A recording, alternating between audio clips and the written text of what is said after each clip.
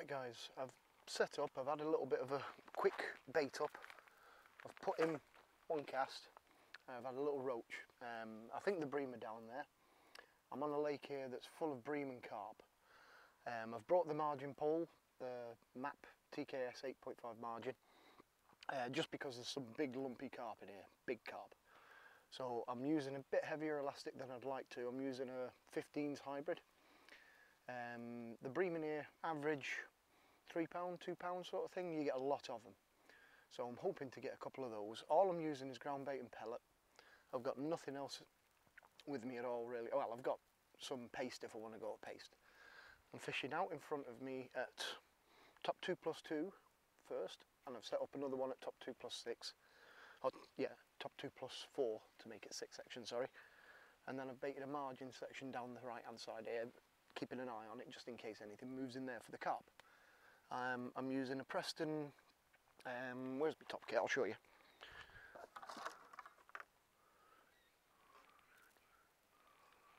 There we are. Right. Using a Preston F1 fine float, and I've got it shot with 4 number 9s and then a number 10 on the hook length, just to keep it on the bottom, all shotted with stots so that I can move them around quite easily if I need to. I've got one actually on the hook length. I've just got a bit of slime on the line here, probably from that roach, just pulling it off. Yeah, one shot 3 inches up from the hook, because I'm fishing about 3 inches over depth when I'm on top 2+2, and then about 1 inch over depth when I'm further out, using the same kit because I'm not faffing about with loads of top kits and everything. I've got another top kit set up for the margin if I want to, and that's got a Preston carp pellet float on there, shotted with number 8s. And on the end of the hook here, this is a size 16s Guru extra strong hook, if you will, PTFE coated.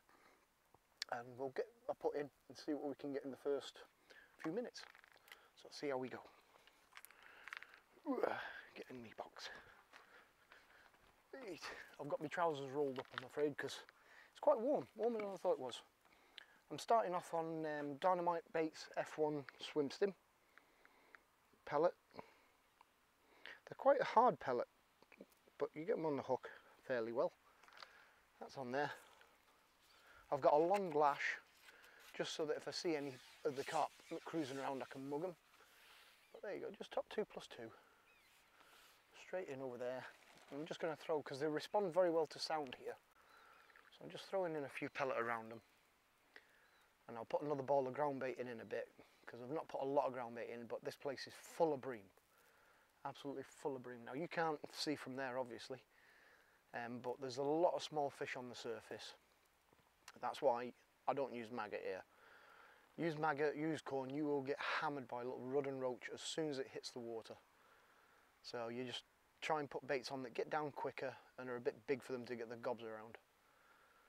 But let's see how this goes anyway. We've put in, it's on the bottom now because it settles very slowly, this float. And we're just getting mullered at the moment by those little things tacking the float, knocking it side to side constantly. I'd like to have fished, like if I was fishing for these bream here myself, I would have gone down to a 10-11 elastic and had a bit of fun with them. But I don't like doing it when they know the carp that are down there. There's, like I say, some lumpy carp in here, up to 20+ pound. And there's a lot of snags around the side. You can see it's very rushy either side of me. There's lily pads as well. So I would like to have a little bit of control if I do hit one of those carp. Main line is, I think it's Guru. Yeah, Guru main line, the end gauge. Oops, that's a touch, that was a tuckle then. And that is £7 main line with a hook length of £5. Again, it's geared up for those carp. When I fish here in the winter sometimes I can normally just about stay away. Oh, I missed that one. The pellet's still on as well. Just about stay away from the carp, so I tend to fish it a bit lighter. And I use like a 12 elastic. And yeah, I've hit the carp on here and I've had them up to, oh, there's some fish swirling down in the other margin here. I've had the carp up to about 14-15 pound in here on that. and that's normally in the winter. You can get away with using corn and what have you, because the smaller fish tend to die off. You know, when I say they die off, they just don't tend to show. But in here, in recent times, the roach and the tench have started to show, and there's not many of them in here, but they're starting to show, which is good, because I've never caught a tench out of here. And when I say the roach, I'm not on about these tiddly things, I'm on about bigger roach, you know, pound pluses. The carp just rolled on the surface there to my left. Nice fish as well. You know, and if I see one nearby, I might just try and give it a mug. I've got all a range of different pellets here. I've got hard pellet if I want to go on hard pellet. I've got Fuka neons, I've got normal Fuka hook and feed bags. I've got dynamites, I've got sonus baits. Oops, should have been looking at my float then. All just a range of different ones. Sonus baits expanders are great. They are really good, especially if you want to stay off those smaller fish. You know, because they do swell up that little bit more once they hit the water. And they turn into a nice big sort of like 6mm pellet. They're about the size of a 4 when you put them on. I'm just watching me float there because it's giving a bit of a swell, but it's getting so much attention from small fish, as in knocking the line, knocking the float like this. It's a pain in the ass to try and present your bait still, you know. But we're just going to give it a go for a minute or two. Oops, that was a tickle. Could have been a line bite, don't know. And where I'm fishing out there, it's about 5 foot deep to 6 foot, depending whether I'm at the 4 sections or the 6 sections. You know, and even in the margins, down the margin here, the near margin, that's nearly 5 foot deep. It's 4.5 foot right in on this left margin. Right hand margin near the lily pads and everything, that's about 3.5 foot to 4 foot. It's a little bit shallower. Pardon me, I do apologise. But yeah, it's just getting too much attention from that small stuff at the moment, like knocking the float around. I can't get a static bait. I've got quite a long lash again, and it's so I can just flick beyond if I want to and let it settle a bit further out. And because of the size of the bream in here and the amount of them, you hook up, you know, half a dozen of them or something like that, and they tend to just back out for a bit. So if I'm fishing on my ground bait and everything, I want it to be able to just go a little bit beyond, because they won't back out far. They don't go all the way across the lake or anything. They literally just back out by a metre or so. But you'll notice it'll go absolutely dead, and you'll be thinking, what the heck? That's not liking that. Flick it out, there we go, back out again. Right, settle slowly. When I hit the last fish, the roach, like, there was a carp in my swim that must have been about a foot or so under the surface. I couldn't see him, but geez, did he take off when I hit that little roach, because I thought, wow, what have I hit that's not giving a fight, and then realised it wasn't the carp I'd hooked into, it was a little roach. Oops, that was a tickle there on the settle, just as it's settling down. That's the other, oh, there we go. That feels like one of the bream. Not one of the bigger ones, but still, it shows that they're down there. Lovely bream fish in here, it really is. That's probably one of the smaller bream, that.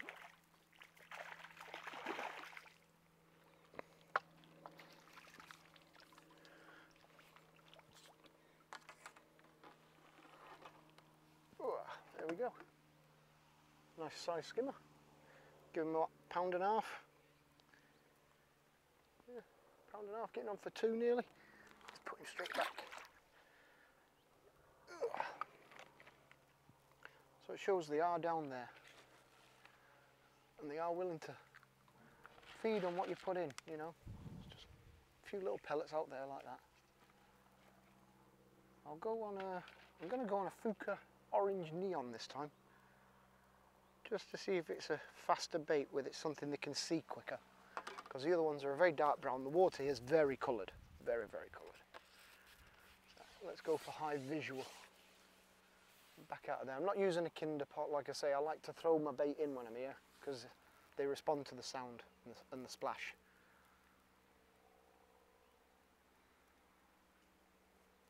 that wasn't a bad bream, that, for the first one.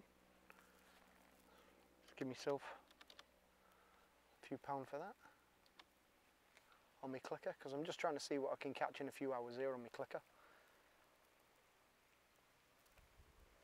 Like I say, I've brought minimal gear with me. I've got the main long pole if I wanted to, but I'm not. I'm fishing with this margin pole to see how it fares. And it's strong enough, but I'd like to see what it does if I hit one of those carp.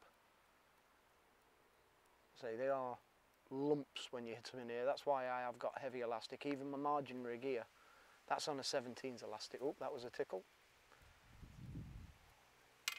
Oops. Bit of a breeze kick in there at a minute.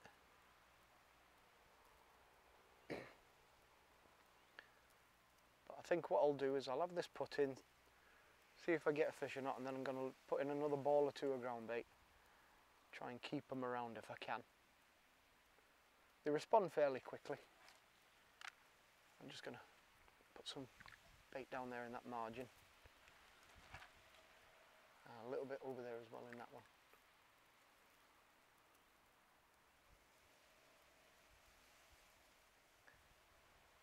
Always keeping your eyes open here, because literally it's so much fun when you hit those carp. So much fun. I think the smallest carp I've had out of here in all this times I've been fishing here is probably about 8 or 9 pound. That's probably the smallest. So it gives you an idea of what they are in here, you know. Oh, I missed that one. Oh, struck too soon. Oh, it's too late really. It's too soon. Cough, cough.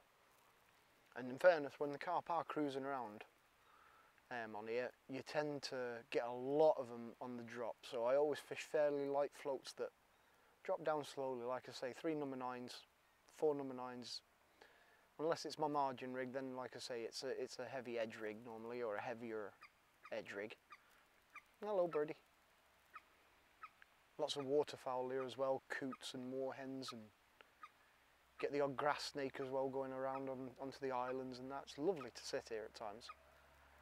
Hear the tractors going up the road. Don't know if you can, but they're always around. What happens when you live in the countryside, I'm afraid? Not for them. But it really is a beautiful lake, you know, and it's fishing here and nigh on in pristine condition. When you catch the carp, they are immaculate. Having to wait a little bit for the bites here, you know, that maybe the neon orange, they're not liking it. Might be the smell, might be the taste, might be the sight of it. But certainly a slower response time than the last bite. But that was a tickle then. Some of the times though, those tickles, you don't know if they're a full-on bite or if it's something just under the surface hitting the line, because there's such an abundance of small fish in it. There we go. That was on the Fuka, and that's another bream. That elastic, love how these hybrid elastics work. They really do work well.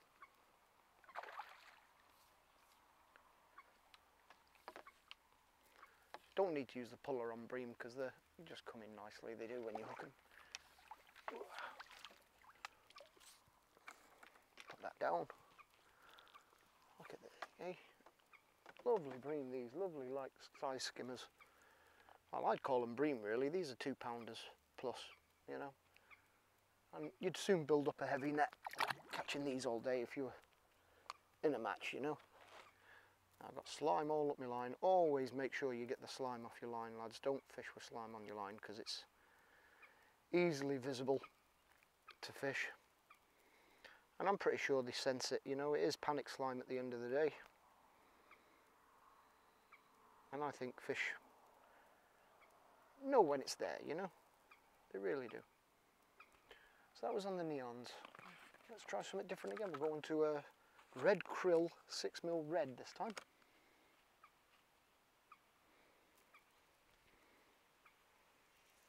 It's a bit big for the hook I've got on, but never mind. We can slide it on there, no problem. Just put that down there a minute. Lean over, get some ground bait.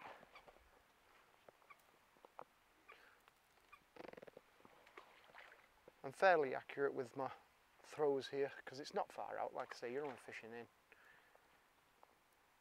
top 2+2, so you don't have to be dead on. And when it's a massive bream, they come and they kick it all up anyway. Just put that one down the margin there.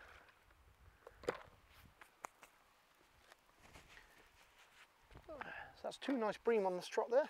Whoops. My line had looped over then. That's fine now.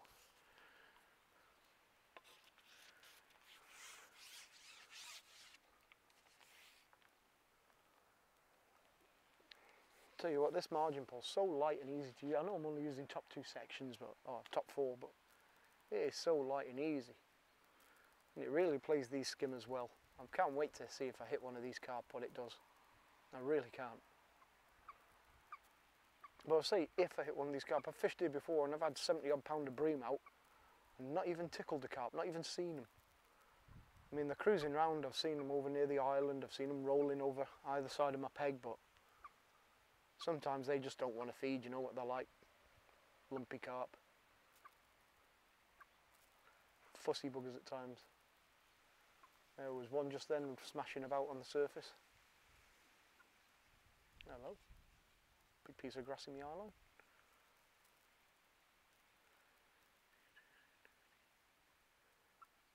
See what that is.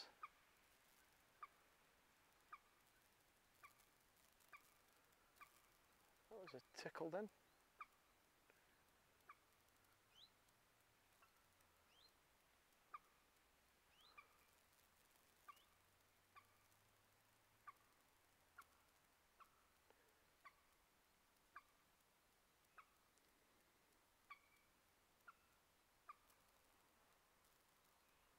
And again. You're always getting these knocks, like I say, and with it being the small fish, you've just got to wait for that float to disappear. Being as light as it is, that float, once these bream take it or anything, it's gone. It's not, you don't get little dappy bites really. You get a proper good gazunder bite, as they call them. But it's simple fishing. I've only come down for a few hours because I've got work later on.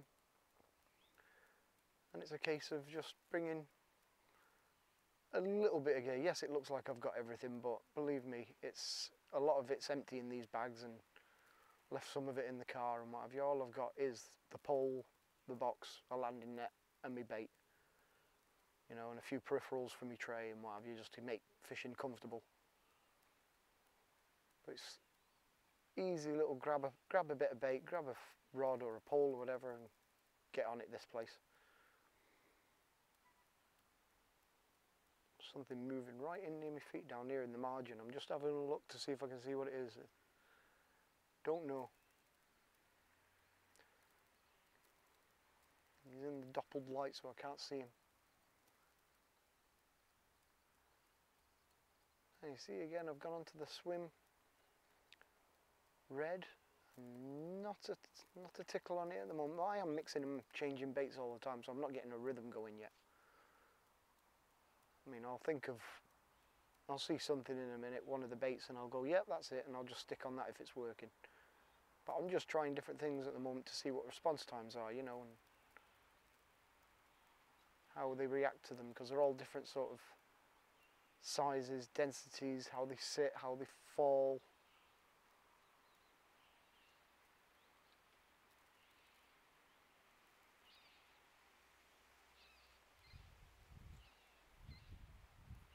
No, the float seemed to lift a bit then. I thought maybe my pellet had come off, but what was that, Roger? There we go. Give it a long flick and let it drop right down slowly. So as soon as I flick in like that, I've got about 40 million tiddly things like this attacking the float.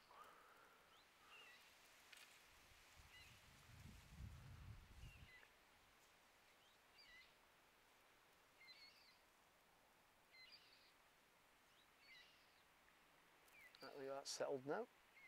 It's got to where it should be. That's how long it takes for these floats to settle when I've got them dotted the way I have. Because I want that nice slow fall. As soon as it's got down there, that was interest straight away. Maybe I should have struck, I don't know. Well, I'll know if I come in and I got near bait on.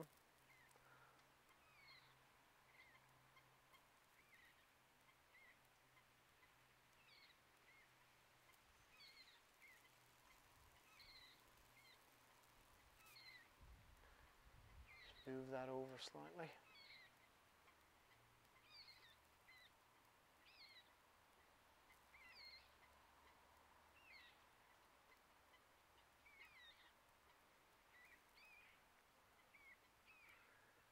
So, you know, I've put in those bowls of ground bait and it's gone a little bit quieter, so maybe that's just, they've just moved themselves out ever so slightly with the noise.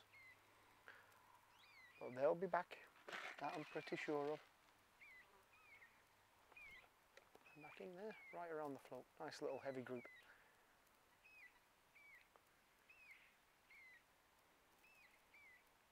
There's a carp on the surface there now. If he came a bit closer, I would have been tempted to have a flick at him. Good sized fish as well, good double. You never know, he might come into that margin area that I'm thinking, oh, there he is again, swirling. Yeah, he's going in around that tree to my right. If he comes in there and gets his head down, I'll know, because the dirt they kick up when they put their heads down it's immense. Well, by the look of it, they either don't like the krill. Is that the one it was? Yeah, the red krill. Oh, little baby coots there. Can't be more than a few weeks after getting on the water surface. They're right black fluffy little dots they are. Bright red beak, not this big. Lovely to see. Just two of them. Yeah, what a nice thing to see. Well, that's the pleasures of fishing on a lake, is watching nature as well. Nobody can argue with that. Some of the sights you see. Yes, we all like to catch fish and have a good day's fishing, but sometimes you've just got to sit back and take in your world around you. You know, you've got a lovely day. Even if it's raining, it can be a lovely day, but you know, lovely weather, blue skies, warm sunshine, nothing bothering you. You can just let yourself relax, you know, let your mind go to ease for a bit. Take the stresses off.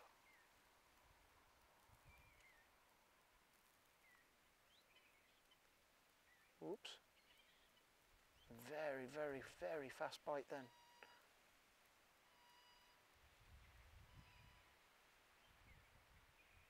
You know what?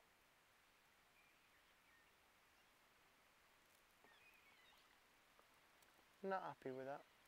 So I'm going to come in, I'm going to change over a pellet,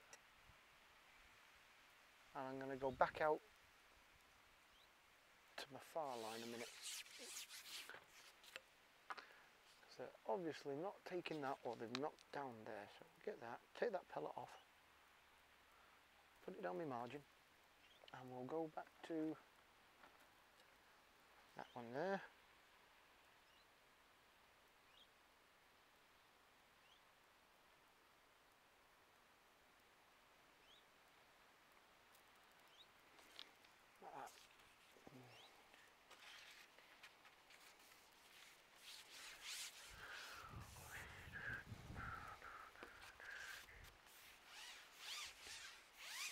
Go a bit further out this time,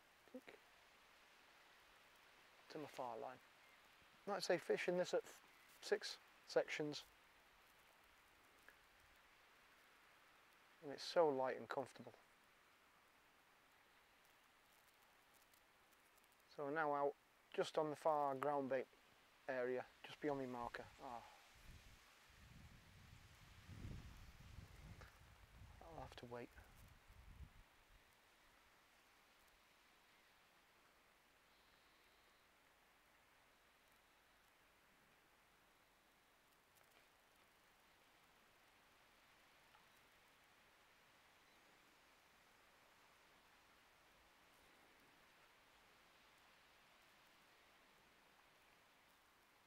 Bream just rolled further out.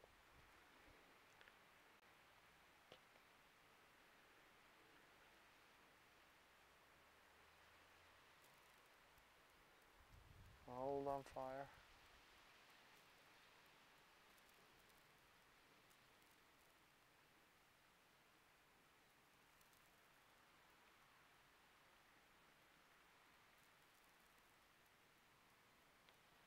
There we go.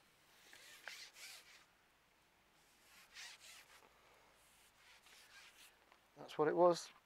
Well, I say that's what it was. It's either the bait or the thing. This feels a bit more of a proper bream. That's where I'm going to stop the video for now. Is on him.